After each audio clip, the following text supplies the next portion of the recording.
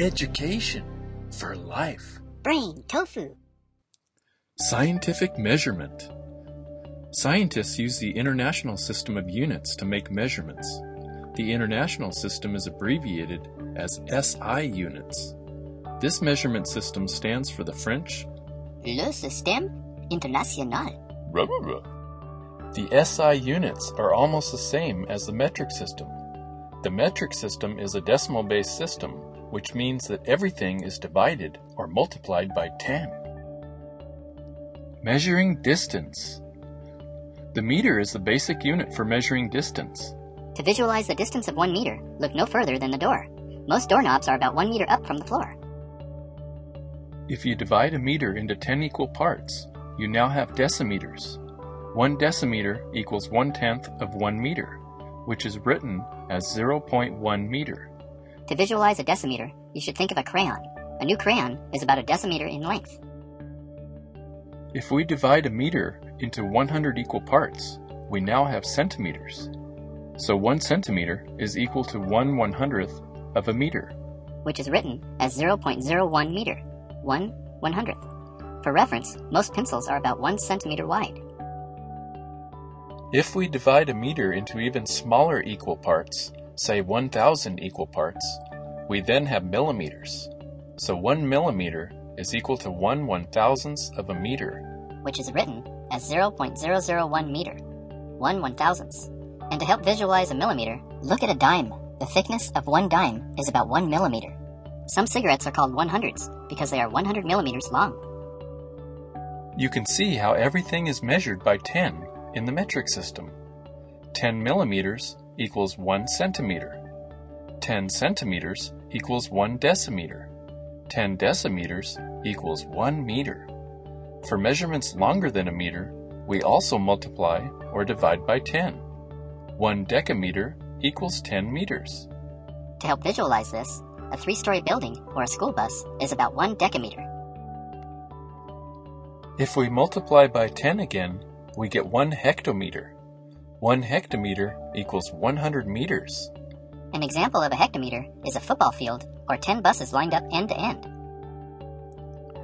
Continuing on with our multiples of 10, we arrive at the almighty kilometer. 1 kilometer equals 1,000 meters. An example of 1 kilometer would be 3 Empire State Buildings in New York. 3 Empire State Buildings? You can see how the decimal system makes math a little easier. 10 meters equals 1 decameter. 10 decameters equals 1 hectometer. And 10 hectometers equals 1 whopping kilometer. Measuring area. If the floor of your classroom was 10 meters long and 10 meters wide, we could find the area. 10 meters times 10 meters equals 100 meters squared. The floor is a 2-dimensional space, so the meters are squared. Now if we wanted to measure the entire area of the classroom, we would need to include the height of the room. So if the height were also 10 meters, we would multiply 10 meters times 10 meters times 10 meters, which is the length times the width times the height. 10 times 10 equals 100, 100 times 10 equals 1,000.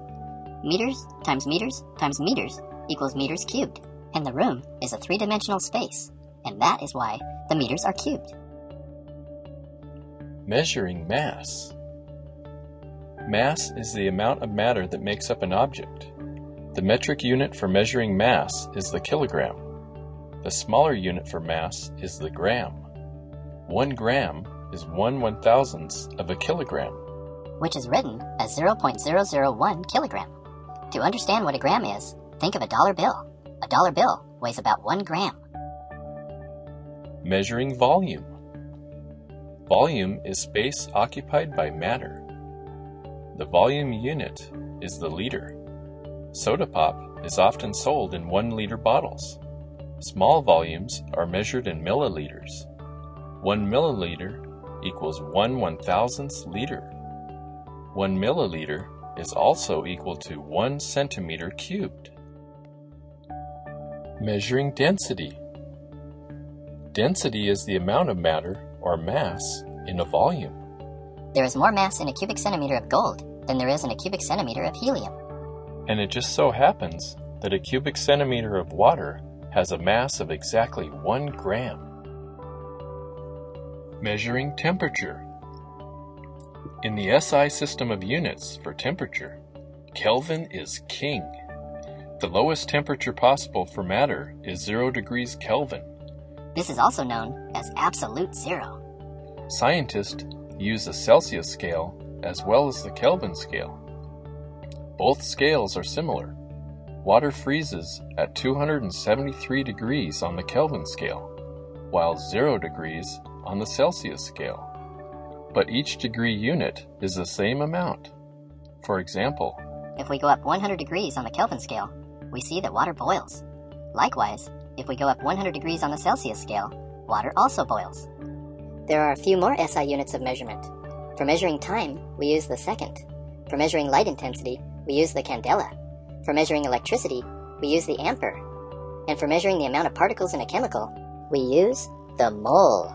Now you know how the metric system can measure distance, area, mass, volume, density, temperature, time, light, electricity, and particles. Terrific! Brain tofu.